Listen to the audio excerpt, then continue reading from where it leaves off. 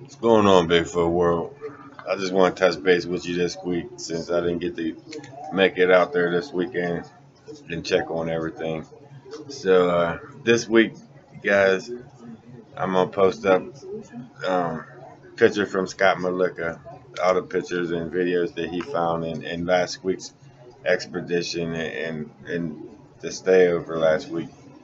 We had an interesting night with that, and when we went home, we had a couple things happen, and still trying to figure out how to explain things to you. And well, after we came home Sunday from the overnight, Fred had an incident that came back on him from a year and a half ago. So, best way to explain to you is to start from the beginning. About a year and a half ago, Fred was walking on the west side of Cornerville, and he seen a group of kids jump on an older guy and trying to rob him. So, being Fred, who he is, he tried to help out the old guy, and he started fighting the kids. He had no idea that they was under 18. They just seen that there's a bunch of kids jumping on the old man, so he jumped on him and helped the old man. Well, here it is, a year and a half later, they pick him up and charge him with it for trying to help somebody. So now we here working on getting Fred in the hole, out the hole, so to speak. So this week, guys, we had to take a little week break. I'm sitting here trying to get Fred out the hole for something that he's in there for, something that he shouldn't even be in there for. By rights, he was helping the guy out, and in the long run, he's the one that ended up getting burnt, which happens to most nice guys.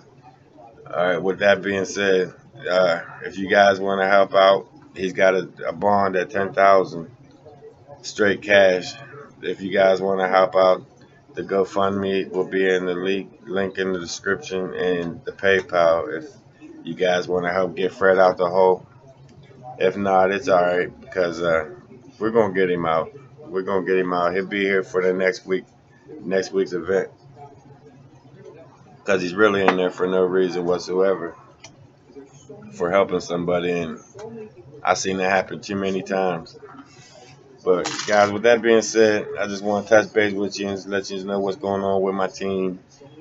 The troubles, trials, and tribulations we've been having since that cave. It seemed like the bad luck streak ain't never left us yet. But we still fighting and we still doing what we're supposed to do. But like I said, guys, if you want to help out, the link will be in the description to help get Fred out the hole. If not, thanks for watching anyways. Fred will be right back in here with me next week, coming Friday. I'm gonna have him out this week no matter what. So don't worry too much about it. Until then, guys, enjoy these pics from Scott Malika. He's doing a great job at him. He's even spotted the white one a couple times at night. Guys, you might have to look at the pictures a couple times as they roll through to really make out what's going on in the film. But once you see what's going on there, you'll see it. These got eyes blinking and everything in the night. But until then, guys, stay tuned till the next one. We ain't gonna quit. We ain't giving up.